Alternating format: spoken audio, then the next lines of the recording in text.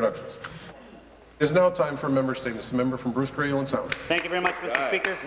I am very pleased to rise today to recognize the Myalgic Encephalomyelitis Association of Ontario, MEAO being the acronym.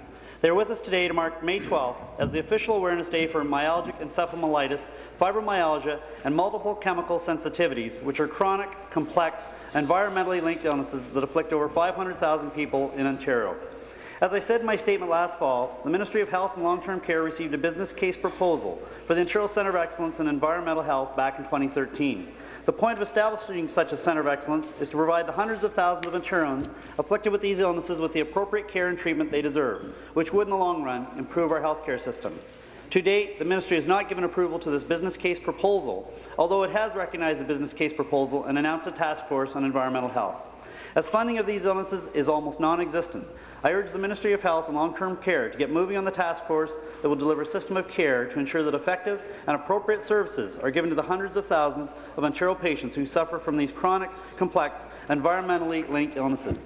I'd like to thank the Association for their excellent advocacy work for Ontarians living with myalgic encephalomyelitis and associated illnesses. We look forward to receiving the Health Minister's update with regard to this approval of this proposal. Thank you, Mr. Speaker. Thank you.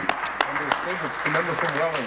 Thank you, Speaker. It's an honour to rise today as the NDP critic for Labour to speak once again to the countless workers in our province forced to take severe job action because of the Liberal government's austerity cuts, especially in education and health care.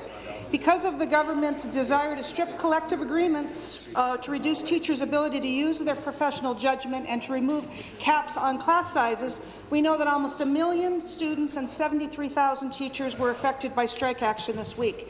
In my own riding of Welland, members of OPSU 294 have been on strike since April the 10th. The CCAC responsible for contracting to the for-profit care partners has not said a peep, nor has the government, about ensuring transparency and accountability for the private agencies these nurses are working for and ensuring quality patient care. Crown Holdings workers here in Toronto, working for one of the largest manufacturers of food and beverage containers, has been on strike since September 2013. Because of massive concessions demanded by the workers, Crown has refused to negotiate a fair settlement, has instead hired scab replacement workers to prolong the dispute and try and break the strike. The government's announced a special inquiry. When is that going to happen? I stand in solidarity with these workers across our province, our educators, our nurses, and Crown Holding workers, and urge this government to take the necessary steps to ensure that labour laws are strengthened so workers in this province are treated with the respect and the dignity that they deserve. Thank you. Thank you. Member Stevens, the member from Kingston in the Islands. Mr. Speaker, on Monday, May 18th, we will be celebrating International Museum Day and this year's themes, Museum for a Sustainable Society. I want to take this opportunity to recognize and thank the Ontario Museum Association, some of who are at Queen's Park today. This year's theme recognizes the role of museums in raising public awareness, specifically about the need for a society that is less wasteful, more cooperative, and uses resources in a way that respects living systems. En tant que francophile, je me réjouis de la commémoration. As a Francophile, I am very happy to recognize 400 years of French presence in Ontario. And Francophone communities have played and continue to play a very important role for Ontario. Collection deserves special mention. The 400 collection du 400e, featuring artifacts and documents from museums across the province. This collection tells the story of the people, the places, the institutions that make our Francophone heritage. Tourism, heritage and culture come together in Ontario's museums. They have a significant impact on the social and economic vitality of our province, attracting more than 3 million national and international visitors to Ontario each year. Thank you all for preserving our cultural heritage, for telling our stories, and for fostering historical understanding. Merci, Miigwech. Thank you, Miigwech. Kent Middlesex. Thank you very much, Mr. Speaker. I'm very sorry to have occasion to rise once more to extend condolences to the people of Nepal and their friends and family around the world. After the devastating earthquake on April 25th, which took the lives of over 8,000 people in Nepal and northern India, another strong earthquake shook the region today, resulting in more destruction and dozens of fatalities. This magnitude 7.3 earthquake was followed by at least 6 strong aftershocks, which were felt as far away as Delhi, the Indian capital, and Dhaka, the capital of Bangladesh.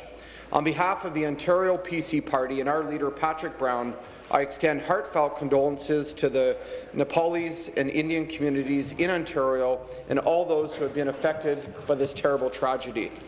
Thousands of people living in that region are sleeping outside tonight, afraid to return to their homes for fear they'll collapse.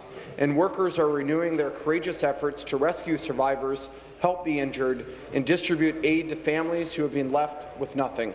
It's really devastation beyond what we can imagine here in Ontario. I think we are all deeply saddened that people who have already endured so much should be faced with further tragedy, and they will continue to be in our thoughts and prayers. Thank you. Thank you. The member for Windsor-Tecumseh. Good afternoon, Speaker. Here's the latest newscast from the Windsor area. Pardon the pun, but it is a change of habit. The Ursuline sisters have donated $300,000 to the Windsor Symphony. The nuns founded a music school in Windsor back in 1915. The Ursuline order shifted their focus to social work more than 20 years ago. The money meant to honour the nuns who taught at the music school will go into the Symphony's permanent endowment fund. Last month, the Toldo Foundation put $500,000 into that fund. It was matched by the federal government, so maestro, play on.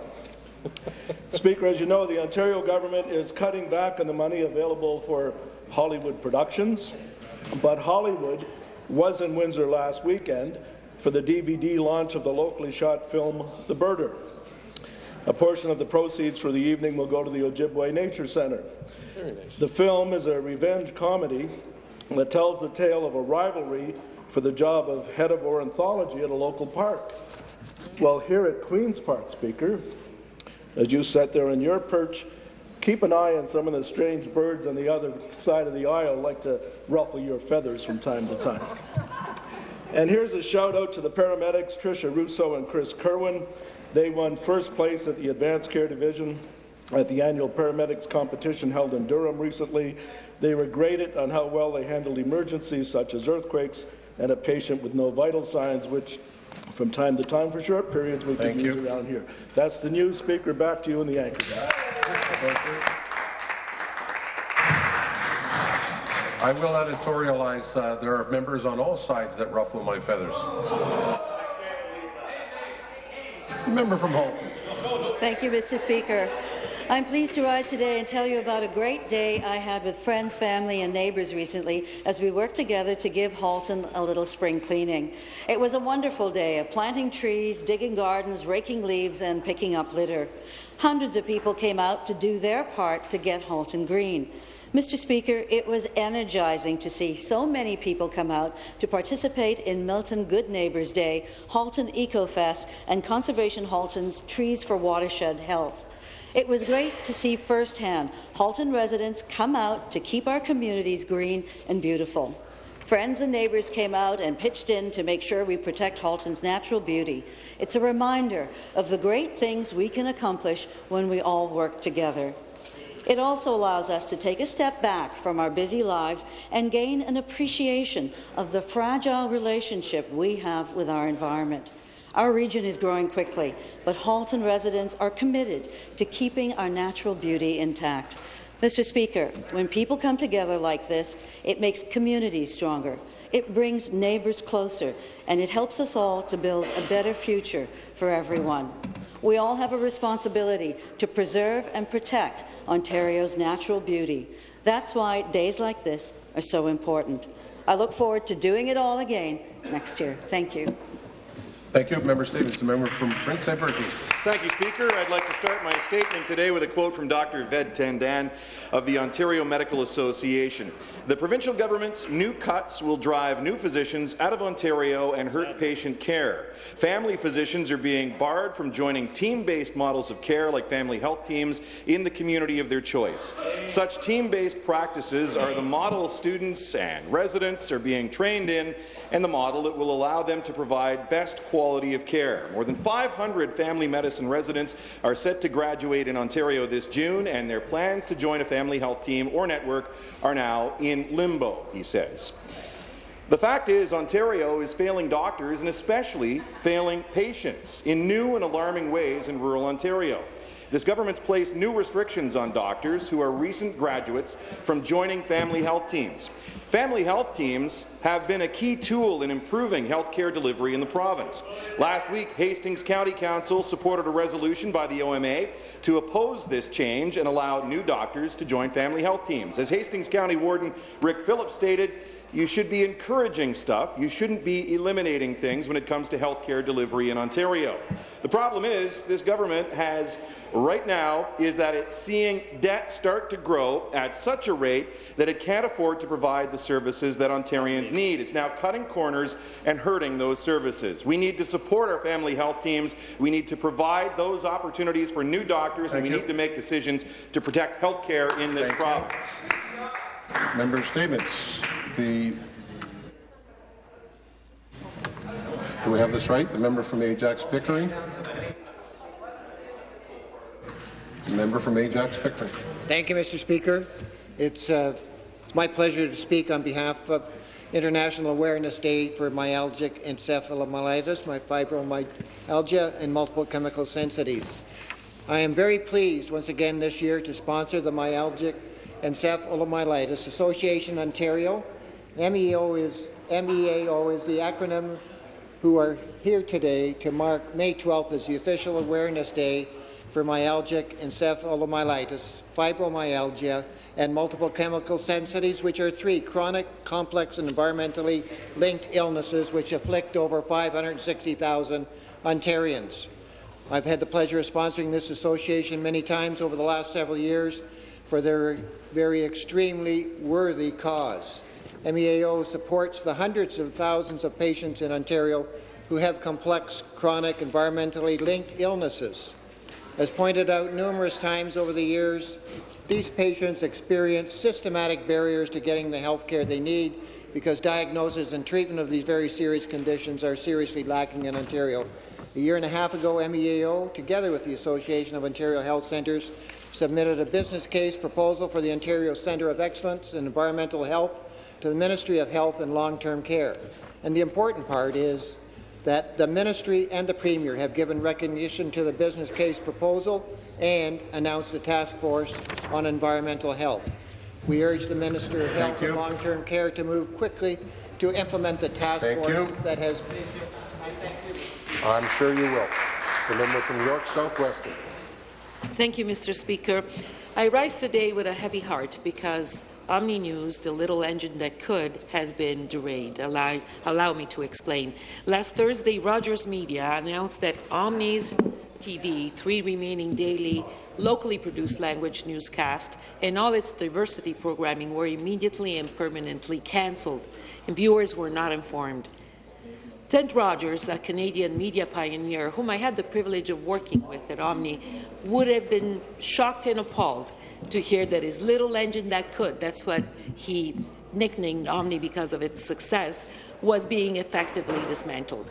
In 1986, he had the foresight to buy CFMT, what later became Omni, from its founder, Dania Nuzzi. Ted knew that Canada's increasing multicultural population would need to access information in their own language to integrate well, grow, and contribute to Canada. Under Ted's tutelage and funding, Omni thrived and grew to broadcast in 32 different languages and produce 5 daily language local newscasts.